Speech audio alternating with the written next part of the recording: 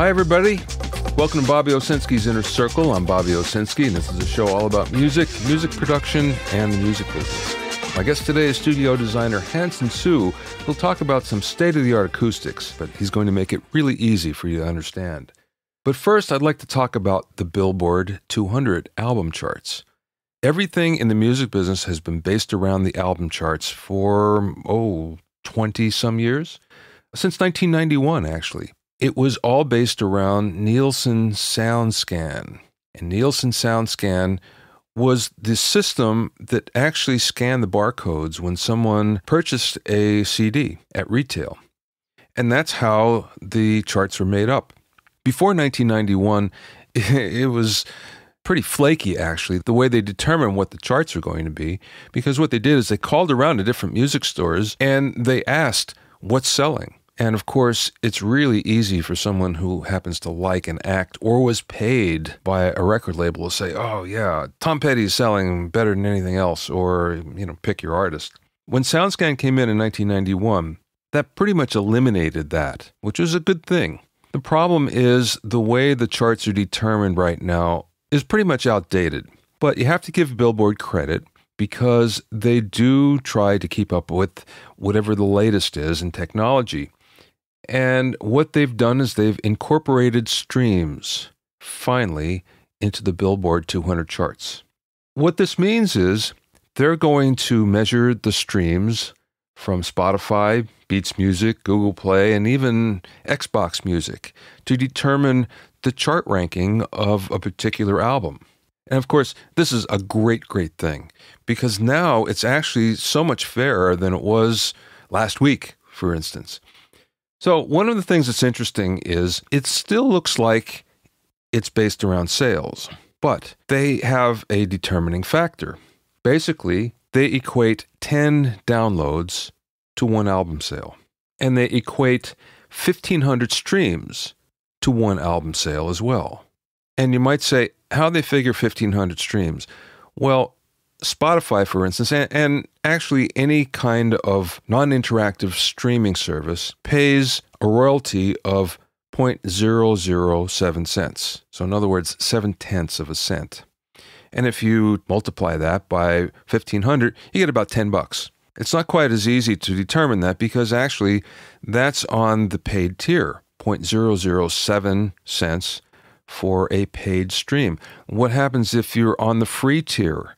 Well, in fact, that still pays, but it pays 0.004, 0.005 cents.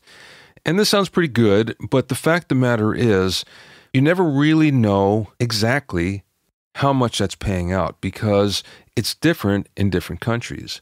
And there are some situations, mobile situations, for instance, where you might not get paid at all. So this 1,500 streams is the equivalent of one album sale, but it's not quite the equivalent of a $10 album sale, which is one of the reasons why artists have trouble with their royalty payments from streams, because they'll say, well, wait a second, I had 3 million streams of this particular song and I only got $30. Well, there's a couple things that goes into this. The first of all is what kind of streams were they and how did they pay the royalty? Were they paying it on the free tier? Were they paying it more on the paid tier? Or what happens if a lot of this is from outside the country, where they're paying even less, or none at all? So then there's another factor in that the money goes to the record label first, and then it goes to the artist. So what ends up happening is record labels are very, very good at keeping money and not paying royalties that are owed to artists. They've always been really good at it, and they'll always be that way. So that's why the money doesn't necessarily trickle down. That being said, still there's more and more money being made from streams, and that's a really good thing. One of the things that's come out this year is that there's been 100 billion streams listened to so far in 2014. 100 billion with a B. And that's only going to grow, which means there's going to be more and more money into artists' pocketbooks, songwriters, publishers, and record labels. It's a good thing. The next thing I want to talk about is something that I feel that I have to bring up, even though I'm probably the least likely person to do so. And that's, I want to defend Mariah Carey. Now, Mariah is not my favorite vocalist because I'm not really crazy about her style of vocal gymnastics. I understand a lot of people really like it, but for me, I like people that sing a melody and don't drift too far off of it. Unfortunately, it's hard to find a melody in her song because she's all over the place. Now, that's my taste. That being said, something happened the other day that I think should be commented on, and I want to defend her. Mariah sings every year at the NBC lighting of the Christmas tree at Rockefeller Center in New York. This has been a traditional thing now. She's done it for a number of years. And it becomes a TV special as well. And the other day, she was 3 hours late. There's no excuse for being late. But when she got on stage and sang, she was skewered by the critics, by the press the next day about what a terrible and horrible performance it was and how off-key she was and just terrible. So I went and listened, and I didn't think it was that bad at all. And when she was off, I think I have a number of reasons why that happened. First of all, here's a woman that's at her attorney's office at a divorce settlement meeting. Now, there's no excuse for keeping your audience waiting.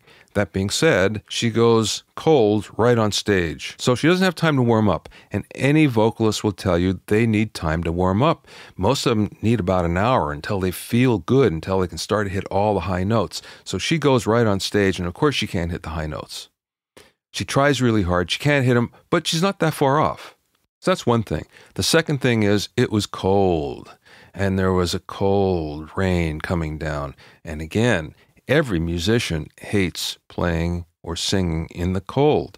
Your muscles constrict in order to save energy, and it makes it really difficult to perform.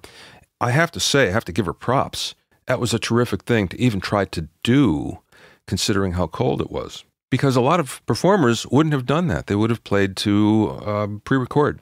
We've seen this actually from great musicians. If you go back to 2009, at the first Obama inauguration, you had Yo-Yo Ma, who's one of the greatest classical performers ever, who had to play to a pre-record since it was so cold. And we had some great performers that day that did not perform because of that. So just the fact that she tried, I think, is in her favor. The third thing is, once again, everyone will tell you if you have a bad monitor mix, a bad in-ear mix, you're not going to perform your best.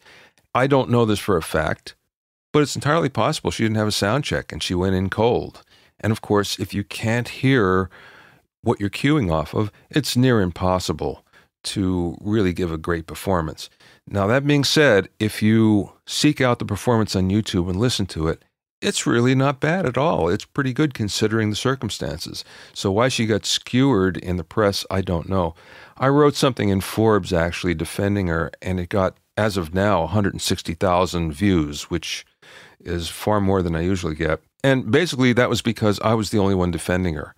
Now, once again, I'm not a big fan of her style of music, but hey, fair is fair. So I'm just calling it as I see it. If you have any questions or comments, send them to questions@BobbyOInnerCircle.com. Don't forget about my new coaching program, which is 101 Mixing Tricks, big studio tricks for the small studio. You can go to 101mixingtricks.com to learn more. That's 101mixingtricks.com. My guest today is Hanson Su, who's really involved in some cutting-edge room measurements and acoustics. Hanson's one of the few people to question some of the long-accepted practices in room design. And he's made a number of breakthroughs as a result that you're going to hear about in just a little bit. And I got to tell you, I'm really impressed with some of the things he's doing, and I think you will be after you hear this as well. I spoke with Hanson, who was in his office, and we spoke via Skype. So Hanson, thanks so much for being on my Inner Circle today. I've wanted to talk to you for a long time, and I appreciate you taking the time. Thank you, Bobby. I'm honored to be here. So how does a kid from upstate New York wind up being one of the best designers in Los Angeles? How did that happen?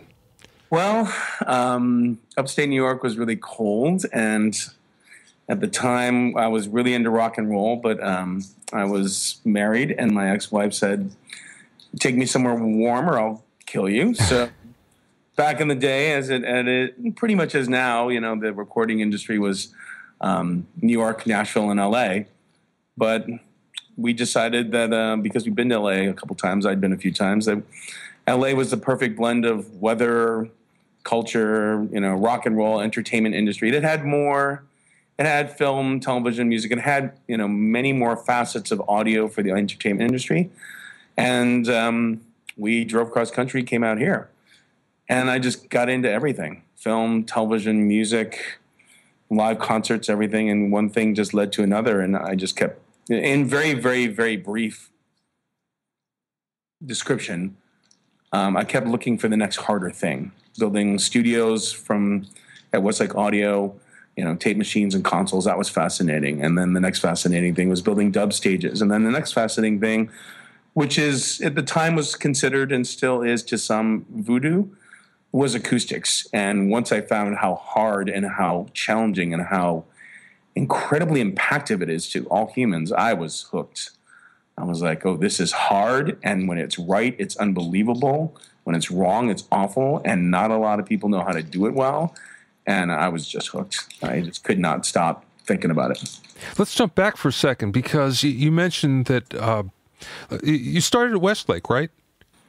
In L.A., I actually started working for UCLA doing live music at Royce Hall and Wadsworth Theater, doing the every month it was Sunday jazz concerts. So I did live audio, and worked for Schubert Systems and worked for Maryland Sound and did a lot of live sounds. Yeah. Worked for Maryland Sound, Schubert Systems, Best Audio. Do you remember Best Audio? I do, yes. Yes. Yeah. And then did a lot of touring, and then, worked at Irvine Meadows, worked at the Whiskey, worked at the Roxy. Yeah.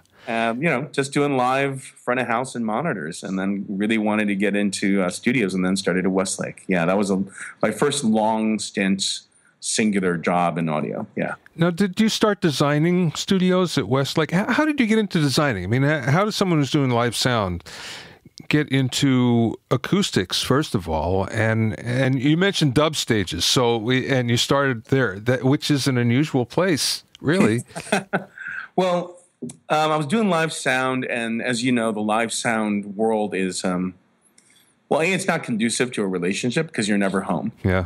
And I was married at the time, and that just didn't work. I'm sorry, not the marriage didn't work, but being married and trying to be on a rock and roll tour all the time just didn't work. So we agreed that I would stay home, but that meant you got to find another gig, Mm-hmm. It's hard to find a rock and roll gig where it's like, oh, well, we want to do 200 dates in one place besides Vegas, right? Yeah. So I started looking for a gig in recording studios, and plus I wanted to do album work versus live work. It appealed to me. So I had some friends at A&M, and I just canvassed the streets, and I looked up my old mentor, Freddie Bova, he used to be chief at Clinton Recording in New York, and he and his buddy over at A&M, they hooked me up with a tech position over at Westlake. And I basically worked my way up there and got fascinated by studios. As you well know, album work and recording is very different than live. And back in the day, it was completely different. We weren't dragging, hard drives, and, we weren't dragging large consoles. It was different. Yeah. It's different. And then building, working in a recording studio, I got fascinated by, obviously, the technology, the electronics, the man-made parts of it, the electronics, the console, the tape machines, Studer 800s, Neves, and SSLs. That was a blast. But, of course, nature is the best, is the most amazing creator, is the genius in our world. And when I realized that the really beautiful part of music, besides the content, the music itself, the artist, is the sound, is how the sound moves through air, and how complicated and how mysterious and how beautiful it can be. I started spending as much time as I could with Glenn Phoenix, the owner of Westlake, who was a great mentor of mine, and spent a lot of time tuning rooms, and spent a lot of time banging on metal panels and hooting and hollering into little spaces, getting things to rattle and getting rid of noises and rattles. And he mentored me well. He taught me a lot of great things, and I was kind of hooked. I'm like, wow, this isn't a call someone up at Neve and figure out the schematic. This is nature made air, nature made sound, and no one really understands it completely. It's like the rock and roll guy's version of evolutionary biology. It's like we don't really know exactly how it works. We know kind of how it works. We don't have all the secrets, but it's really fascinating. Without it, we have no music. It's at the core. If we don't have air and sound, there's no music. Yeah. And so, and to this day, I'm still obsessed. You can ask my staff. I spend lots and lots of time doing research on thermodynamics and quantum acoustics and quantum physics and air molecules and chemistry and evolutionary biology. So I got sucked into it from recording studios because it was the next harder, more challenging thing, the big mysterious thing. Of course, we were doing a lot of great music at Westlake, and that was always beautiful. But as all of us decided at one point we were not going to be rock and roll stars or opera singers, it's like, okay, well, how do I stay near the music if I'm not good enough to do the music itself and do something interesting? And then once I started getting my teeth, cutting my teeth in acoustics, it just got more and more fascinating and more intriguing. Well, what's interesting to me, okay, let's go back to the dubbing stage, because you mentioned that you did dubbing stages first before you really did recording studios. Is that the way? I did music studios first. Sorry. Okay, all right. I said that out of order. And that's a natural evolution. I remember thinking at my time, it was like we had built a bunch of rooms. We had, solved a bunch of problems. Glenn had taught me a lot. We put in a lot of consoles. We'd done a lot of acoustics. And there comes a point where, realistically, economically, from a business point of view, and just logistically, we had pretty much gone through all the rooms at Westlake, and they were working great. They were sounding great. And then I thought, well, what's the next step? What, besides building some of the world's best recording studios, what's the next step in acoustics? And I thought, naturally, well, film, because it's a different animal. There's more transducers. There's more point sources. There are more objects. The consoles are bigger. The number of tracks is larger. And the rooms are bigger. And they behave differently. And so I got fascinated by that and moved to Sony Pictures and ended up working on the remodel of the Cary Grant Theater in the late 99, 2000, right around there. And that was a project that took a pint of blood out of me. That was about a 9-month project we did in 3 months. Whoa. It was a lot of work and a lot of fun. We had a great time with that. It's still the last incarnation of that, which we built in 99, 2000, still stands today. And it's beautiful. It's very Art Deco. It's gorgeous. You did one of my favorite studios. We've both been in studios all over the world, lots of them, and I think this was one of my top 5, and it's Woodshed Studios for Richard Gibbs. Woodshed, yeah, Richard. He's a dear friend. Truth be told, I actually didn't design that. We come in and help Richard when he needs modifications. So there was a point in time where he has a lot of different clients who come in, and we advise him and we consult for him. So when we met through his wife's best friend, he had already built his beautiful place. But it was designed as a composer's room. Yeah. It was designed as this beautiful, many-windowed, gorgeous natural daylight hardwood spot overlooking Malibu and the ocean. Of course, when you really want to do critical mixing, it can be a little slappy for some people, a little bouncy. So when he had U2 come in, he called me and said, "Hey, I got 36 hours to turn my one room in my house, the pool room. We're going to take the pool table out, and I need you to turn it into a control room quality room." Luckily, we had just perfected some of our quantum acoustics, ZR acoustics panels. And so we set up a control room in his pool room. We removed the pool table and made some glass disappear, orally made it disappear. And we treated his mix room with some panels as well.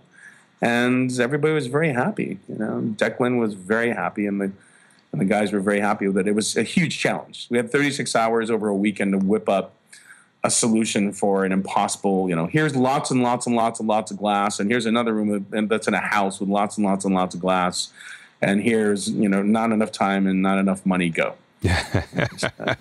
And it worked out really well. The client was very happy. Richard was very happy. I guess Bono sung straight into some of our panels for almost like a week straight, and the tracks came out great. So, my client's happy, his client's happy, and the artist is happy. That's my definition of success. Yeah. I only heard good things about the way it went over there because I'm tight with Richard as well, so we speak often. He's a great guy. Yeah. He's a great guy. Tell me about ZR Acoustics. How did that come about? ZR Acoustics dates back to mid-2000s. The late, great, God rest his soul, Mike Shipley, our dear friend Mike Shipley, was referred to us by Rich Nevins, who had just, the world was just changing to the Icon. The Icon had just come out. Pro Tools had just made their first console, and everyone's like, And I got a call from Rich Nevins saying, do you remember Mike Shipley from Westlake? I'm like, yeah, of course. He did a ton of, Def Leppard stuff and a lot of work at Westlake. He said, well, I have a challenge for you. He's getting divorced. He's got a new girlfriend. He's leaving Mutt Lange's place. He's walked away from Shania. He's starting his own thing. He bought a house in Studio City, and he wants to convert all the rooms into audio rooms. And he wants a different kind of room. And I went, well, I'll meet with him, but at that time, we were still doing the same traditional style acoustic designs as everyone else. And Mike is super nice and super amiable and remembered me, and we were just catching up. And he sits me down in basically a smallish, like a living room, like a California-style living room that's like the living room is open into like the kitchen area. It's like an L-shaped area, right? Mm-hmm. Right. It's fairly large. And he says, well, see this area over here? He's like, I just want to block off this rectangle and put a studio in here. And I said, well, yeah, but once you start angling the walls and everything and putting a cloud in here and, putting a W in the front and a V in the back, you're not going to have a lot of space. He goes, oh, no. I don't want to do any of that. He's like, figure it out. As every client loves to say, figure it out. I'm like, So I went back to my drawing boards, and I'm just sitting in front of my drawing boards thinking, I'm dead. I'm fired. He wants something that sounds like Mutt Lange Studio in upstate New York, or Westlake Audio, or Record Plant, or The Village, but he wants it rectangular. And I thought, Rich is going to kill me, and everyone's going to hate me because I'm going to let Mike Shipley down.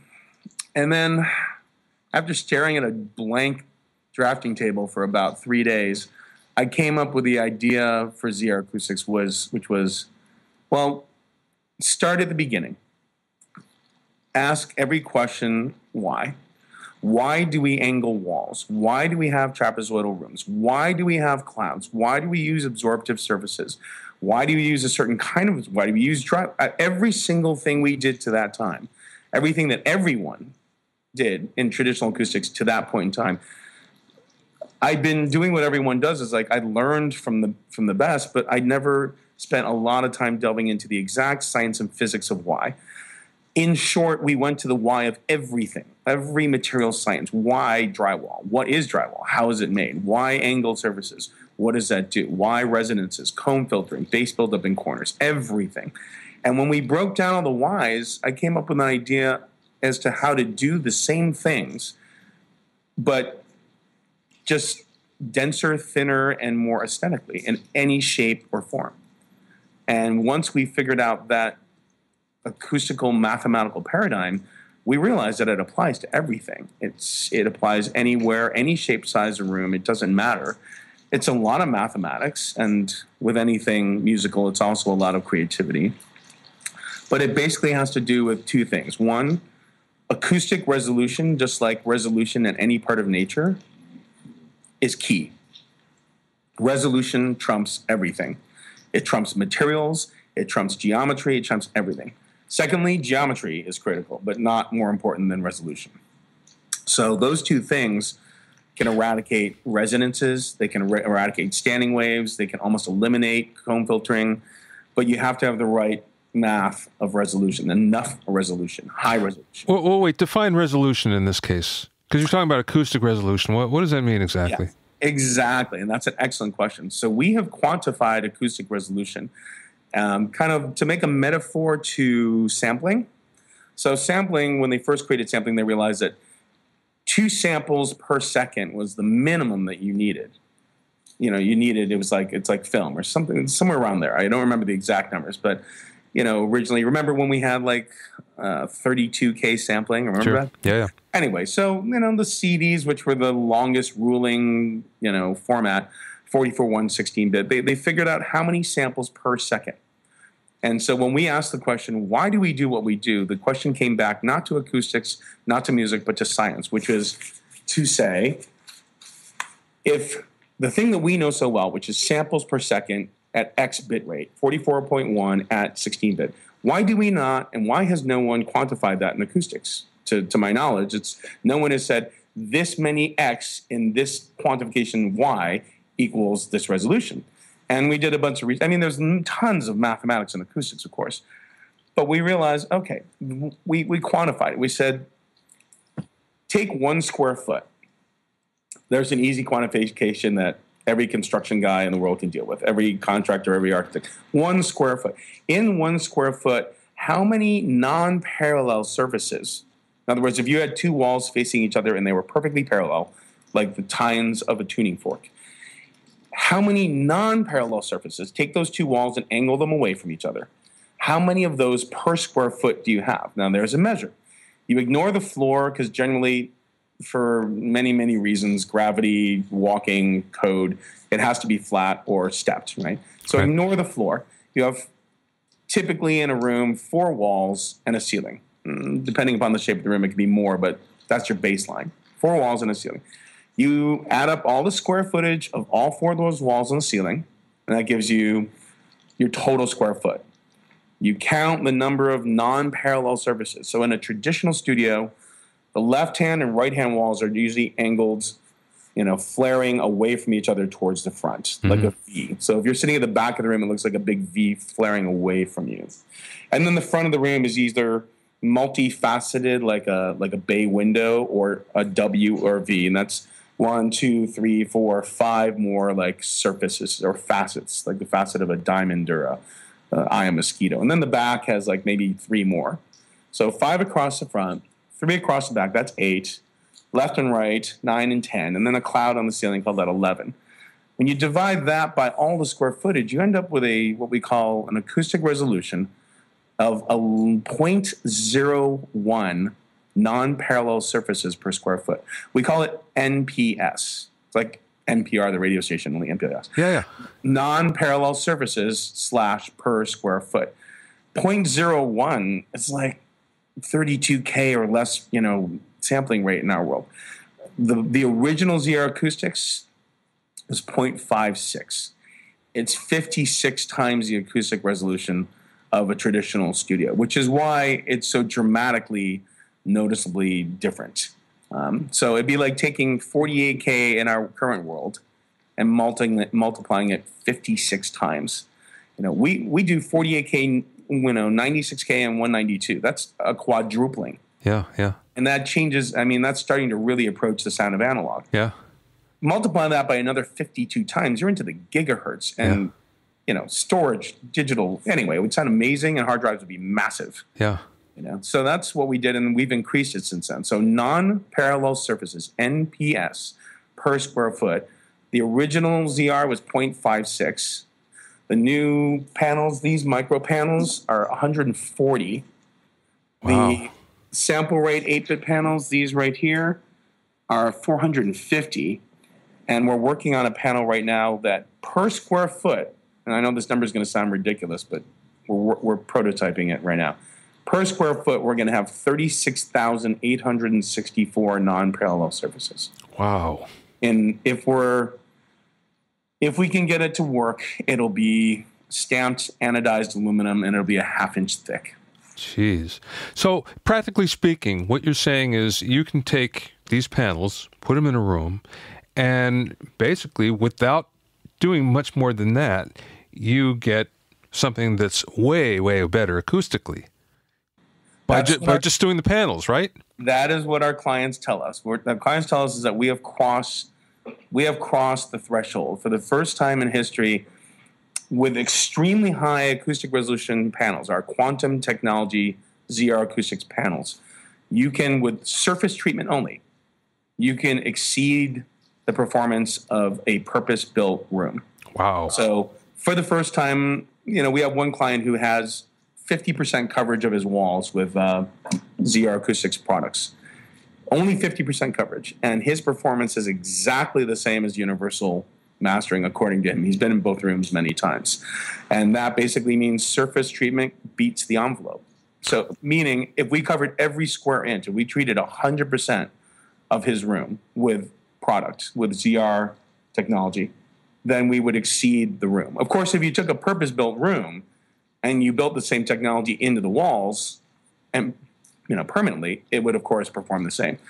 The difference is the product hangs on the wall like an art piece or, like an art frame, and you can take it with you, you can move it around, that sort of thing. So, yes, that's what our clientele are telling us from the listening tests and all the testing we've done to date. Well, is that what universal mastering did? Because it's basically they have a rectangle. There doesn't seem to be a purpose-built room in there. Those are all purpose-built rooms. Yes, they are. Because all right, but they don't have the typical look of a purpose-built room, just like you were talking about before, with the V on the one side and the W on the other. It doesn't. Unless it's a very, very slight angle, you don't see the sloped walls. This is true. That is a purpose-built room. We were limited. We were handed a blueprint and said, you have this area in the center. So the vice president at the time, Paul, he handed us a blueprint and said, everything around the outside, which we called the donut, was already allocated to offices and kitchens and storage and all that. And everything in the middle, which was cut right, everything in the middle, which we called the donut hole, which ended up being about 2,000, 3,000 square feet, was bisected right down the middle with 3 columns that held up the entire roof of the building. Oh, yeah. So, and they wanted, they ended up with 7 rooms. They wanted as many rooms as possible. So the only way to get it, because of the shape of the existing blueprint and the hallways, was to give them rectangles. So we gave them what they needed. We ran the blueprints through, the powers that be, the upper management, and it just came out to a bunch of rectangles. Also because they had limitations in furniture and desks and that sort of. And the smaller the rooms got, putting a curved desk or a round table into a 10 by 14 room doesn't really lead itself to efficiency very well from an interior point of view and a working point of view. So it is a purpose-built room. Those are actually seismically engineered for a 6.8 earthquake. So if that building fell down on top of the studios would stand tall and strong, and it'd be the safest place in the building. They are full construction. They are full, but they are rectangular. Since then, we've done semicircular glass rooms. We've done rectangular rooms, square rooms, cube rooms. The paradigm works anywhere. It doesn't really matter what the size or shape of the room is. Which is pretty amazing, because a square room is the worst of all possible scenarios. Yes. And if you can make that work, then just about anything else is so much easier, right? Yes, exactly. Well, I mean, actually the hardest room we ever did to date was the semicircular glass room, because it basically looked like a microwave dish made out of glass. It was a perfect concave reflector aiming right at the center of the room. That one was hard, but when we got it done, we were very happy. You can literally put speakers in front of the glass and not hear it. But to make a metaphor to our industry, to sound, it's kind of like saying, well, once you've figured out how to make a microphone, you can make a small one, you can make a big one, you can make a large diaphragm one, you can make you can make a powered one, you can make a phantom powered one, you can make a 57, you can make a Telefunken 150. It's a transducer, And once you figure out the transducer, the microphone, a headphone's the next step. And once you figure out the headphone, the speaker's the next step. It doesn't matter. I can make a huge Clare Brothers tower of line arrays, or I can make a tiny little computer speaker. It's, in essence, the same thing. When you back out of the audio industry and you go to nature and science, it's the paradigm at the base of it. It's the math and science at the base of it that allows you to translate it into anything.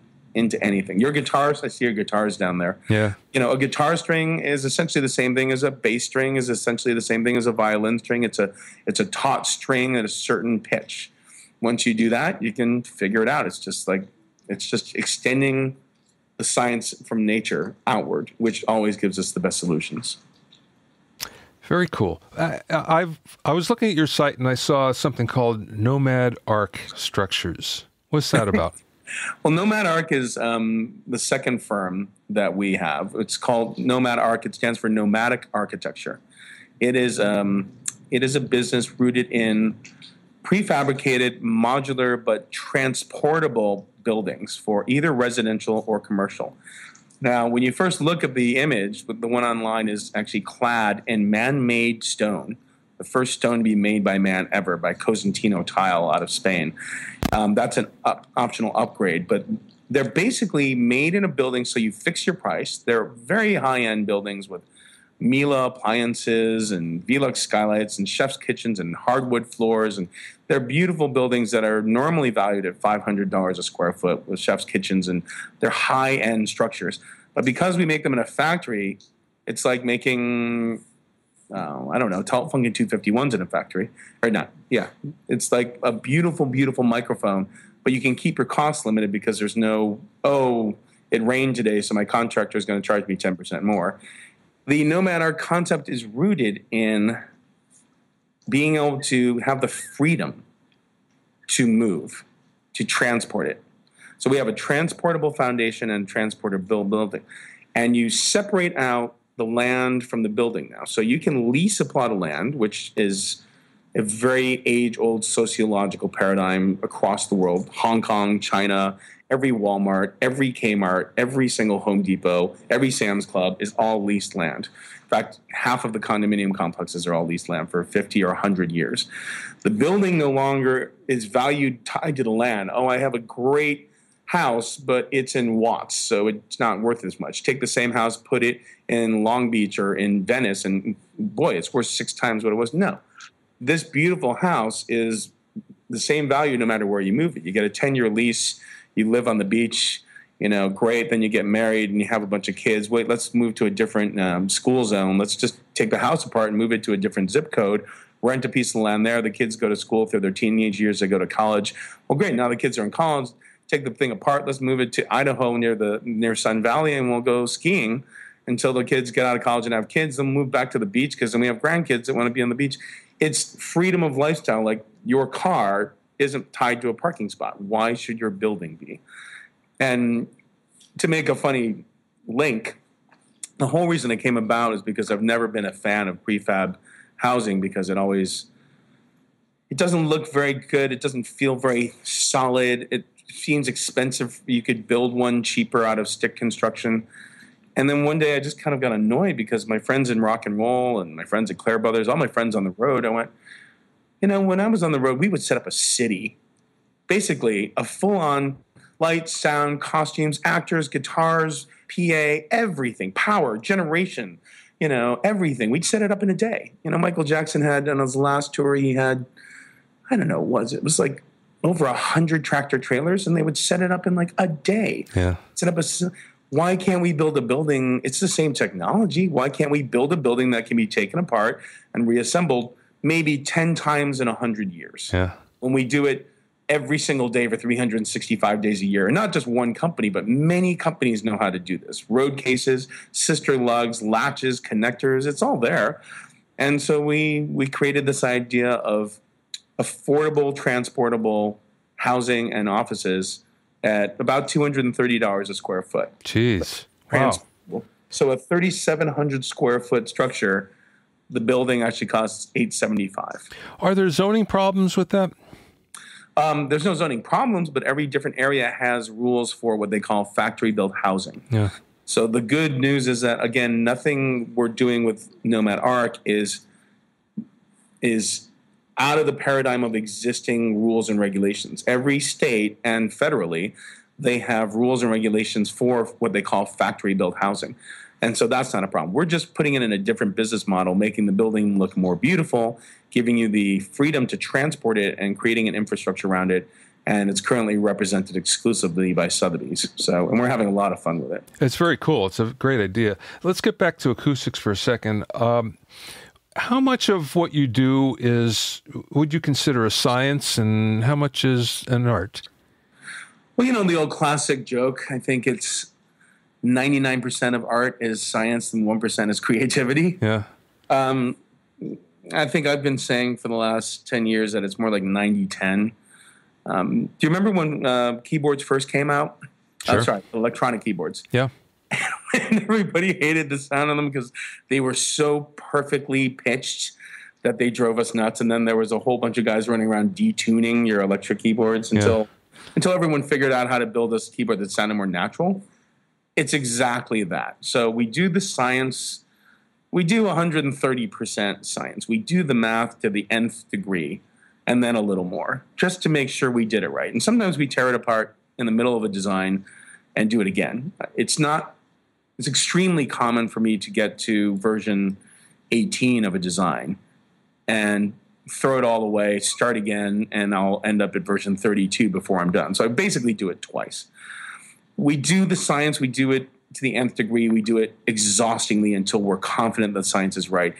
Then we modify it with the creative sound, which means we oralize it. We acoustically visualize it as if we were listening to music in the room. Not, oh, this is perfect mathematically, but okay, well, if I'm like a typical recording engineer and I'm going to sit at the console the whole time, but a lot of times I'm going to, lean in my chair to the left or the right, and I'm not going to be on center. Well, we design it for a wider sweet spot. So not just the 1 foot square. Our rooms are well known to have wall-to-wall sweet spots. You can stand, you can sit, you can be anywhere in the room. So sociologically and psychologically, we look at, well, how do people sit? People rarely sit up straight. Like you're leaning forward. I'm leaning forward, yeah. Other people slump back, or other people hunch forward. A lot of people lean to the left and lean on one arm or the other arm, or a lot of people sit on the couch, or some people stand up a lot. So we design for that, and we also design for the music. We're not designing for a microphone. We're not designing for a robot. We're designing music for humans. We want the room should basically vanish. Our goal, and our single goal, is to have everything sound as if you were sitting in the room with the artist at the moment that they played the sound. And the goal of the recording industry is that exact same transparency. So the best compliment we ever had, and I wish I could remember which client said it, because we would put it on our website in a heartbeat, is we were listening to Led Zeppelin in one of our rooms, and he turned around me and he jumped out of his chair and he's like, "Good God, you've made a time machine." Sorry, I didn't quite get that. And he goes, "It's like I'm sitting in the room with Bonham and the boys." It must have been an English client. And I was like, "What? Oh, okay, yeah, I get that." And I love that idea, because it's kind of like we built a time machine. If the recording is good, you sit in one of our rooms and it's so real, according to our clients, that it's like you don't even have to close your eyes and you feel like you're just sitting there with the artist. Yeah. That's our goal. So 90% science, yes, but the 10% creativity trumps everything. It has to sound transparent and clear and invisible. But if it doesn't sound musical, we start again and we just make it so. You mentioned before that you design also for the music. Does that mean that a design could change depending on the type of music that might be recorded in a particular venue, facility, studio? No. What it means is that, like Pandora did their research on music, A musicologist would do their research on instruments, right? We, as we go through the world, we listen to more and more music. Anybody I meet who plays a song, any car that drives by hear music, we do a lot of listening. Mm-hmm. We do a lot of listening, and largely to music. We have lots of friends. Like Richard is perfect. Richard Gibbs is a perfect example. He's got all, I don't even know what it's called. It's that little like wooden shell thing from Africa with a couple tines on it. They go boing, boing, boing, boing, boing, boing, boing. Oh, chameleons, yeah. Yeah, and he stuck a transducer in it and put a 1/4-inch cable in it so he can electrify it. Yeah. He's got a million different instruments. The more you learn, you can design acoustics without having to understand music and people. Or you can design acoustics with understanding people, society, psychology, and music. And it makes it easier to design the acoustics because you understand why they do it, what instruments they use, how they play. It makes it easier to design a live room because I know that besides Bobby McFerrin, no one's going to stand in the corner and sing into the wall, into the corner. Most people are going to sit in a chair, stand up, and most people aren't going to stand against the wall and play the guitar. They're going to just stand in the space. So we know we have a little free zone close to the wall or above 6.5 feet. We design for the music because we love music and we're huge music fans. And we just spend all of our time learning about music, which helps us to design better acoustics. We know our subject matter. Knowing the subject matter helps design the product better. The reason why I bring that up is, do you know Steve Brandon, the room tuner? Coco? Yeah. Coco Brandon? Sure. Of course. And Coco... What's that? Who doesn't? Yeah, of course. And Coco would always say, well, it depends on the client, the way I tune. And, I have specific curves for R&B and specific curves for rock and whatever the case, which I always found interesting. But, he always has very, very happy clients. So no matter what he's doing something, that his clients love. So when you mentioned that, I thought there was a similar track where you might be designing for the particular music, but it makes more sense if you don't, and any kind of music can work in a particular situation. That makes much more sense, obviously. Well, and I agree with you. Coco does amazing work. We've had many clients. We used to use him at Westlake sometimes. I'm a big fan of Coco's work. Many of our clients use Coco. I think he does great work. He has a different job, though, because he goes into a pre-existing room, and he's at the whim of every great thing they did designing the room and every awful thing they did designing the room and whatever speakers, transducers they put in the room. So we have a little less of an onus because we just have to deal with the content, and most of the time the clients ask us what kind of speakers to buy. They ask for our recommendations. So if we get to design the room and get to choose the speakers, the only thing really left is the content, which we can't control at all.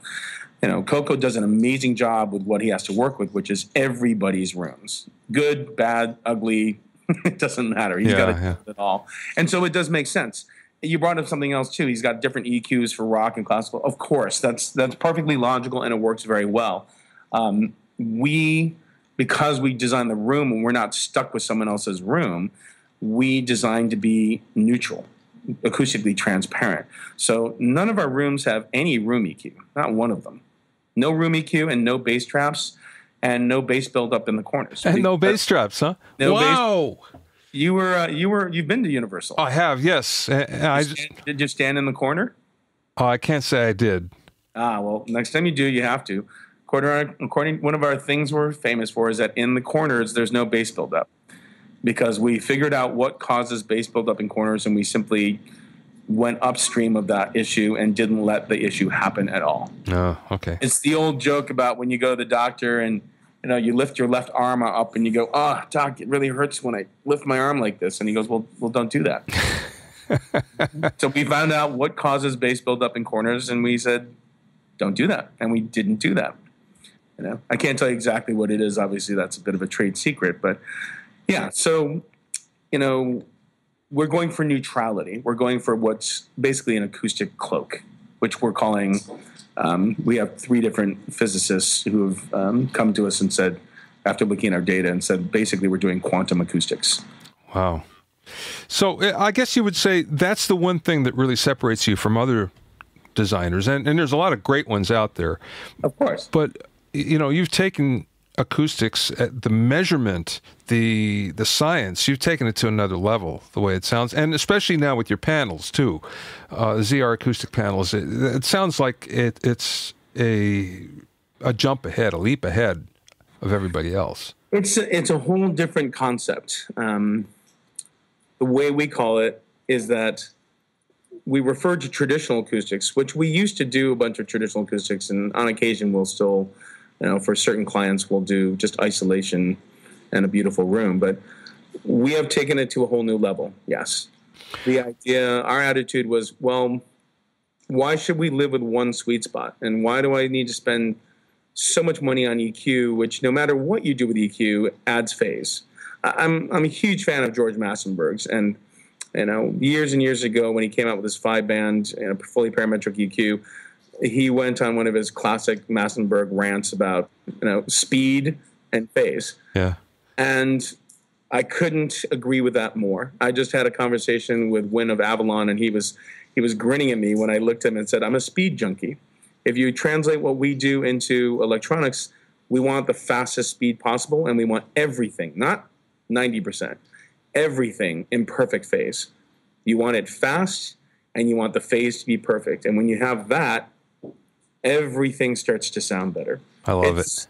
Nature and science don't lie. I mean, why would electronics be concerned about speed and phase and acoustics not be? Of course it is.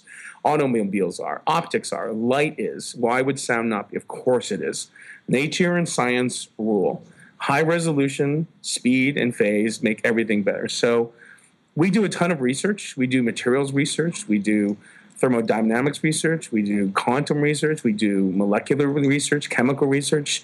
And, a lot of that's wasted and goes nowhere, and a lot of it tells us enormous things, and we experiment and prototype. So we do a lot of science. The 90% science is a big bucket, and the 10% creativity is a lot of research in music, too. We have a lot of friends like Richard and other people who teach us about music and say, check this out. I did this recording in Tibet with, an old F1 of this, yak moaning and singing. I'm like, what? And they're like, oh, yeah, check it out. And I'm like, all right. And then all of a sudden, I'm like, wow, I've never heard that before. And it teaches us something. So I think what sets us apart is we asked why harder than anybody else. We said, we want a bigger sweet spot. We want rooms that can be any shape and size. We want the architects, whether they be us or another architect, to have free reign to build whatever they want, make it look stunning, any shape and size, and we'll make it sound like it's not even there. And that was not easy, nor is it still easy. It's difficult, but it's worth it. Yeah, I would say. Last question. What is the best piece of business advice that you've ever received or you learned yourself over the course of time? The best piece of business advice? Well, if I had to put it in layman's language, I would just say, make more money than you spend. I know that sounds ridiculously simple, but you can translate that into, do your accounting well, or get paid up front, or, vet your clients well. But in short, don't get too lost in your craft to forget that you still need to pay the bills. The old joke about drummers where they can't balance their checkbook. Well, at least that's the one that I've heard a million times, It's I know a lot of really famous and really incredibly brilliant, savant, talented engineers, artists, creators, electronic designers all the same ones that have gone bankrupt because of whatever reason. But you just gotta be pragmatic about it and make sure you have more money than you spend. That's what I would say. That's great advice. Hanson, thank you so much for your time. I really enjoyed the conversation. I learned a lot from you, and this was terrific. It was everything I hoped it would be. Thank you so much, Bobby. I'm very, very happy to be here. To find out more about Hanson, go to his website at deltahdesign.com. That's Delta, D-E-L-T-A, the letter H, design, that's all one word, deltahdesign.com. Thanks for listening and being in my inner circle. Remember, if you have any questions or if you have any comments, send them to questions@bobbyoinnercircle.com. I really like looking at your comments. I take them to heart. Whatever you have to say, good or bad, about the podcast, I read every single one of them. So keep the questions and comments coming. Many thanks to Steve Cherubino. He's the host of the EDM Producer Podcast at edmmr.com. and he puts this podcast together. Thank you, Steve. To listen to other episodes of Bobby Owsinski's Inner Circle, go to BobbyOwsinski.com and select the podcast tab, or go to BobbyOinnerCircle.com, or you can find it on iTunes or Stitcher. At BobbyOwsinski.com, you'll find a sign-up form for my newsletter and for alerts for new podcasts. This is Bobby Owsinski. I will see you next time.